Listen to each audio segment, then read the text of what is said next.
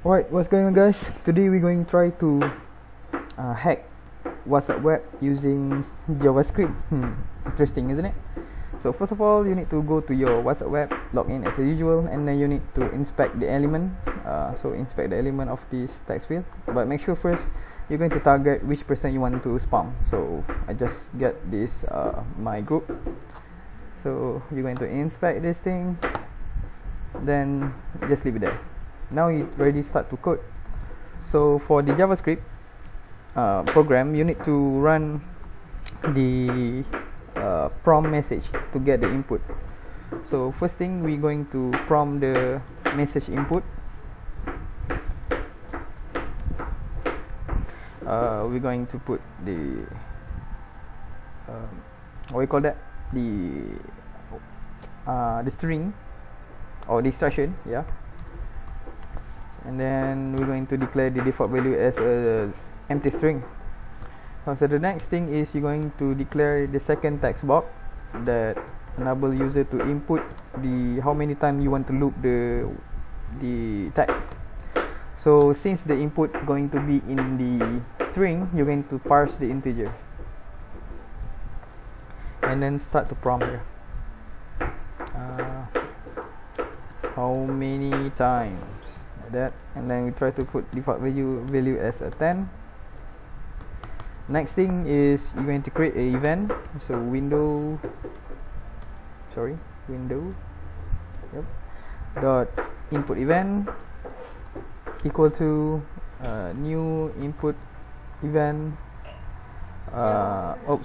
So wait, need to click the windows dot event, and then you're going to include also the windows dot input event. Now next is you're going to create here event new input event, then you're going to create this thing. Sorry for the noise background. Now we declare as bubbles as true. So what I mean by this is we're going to send the text bubbles after you hit the message. Now next thing is you need to get the element of this input text. So var text box equal to document dot get element by class, and then you're going to go to the inspect panel that you opened just now, copy this thing, then you paste it here, and then get it the child. Now ready for loop. So for let I equal to 0, I less than counter, I plus plus. Alright, now get the inbox text box HTML.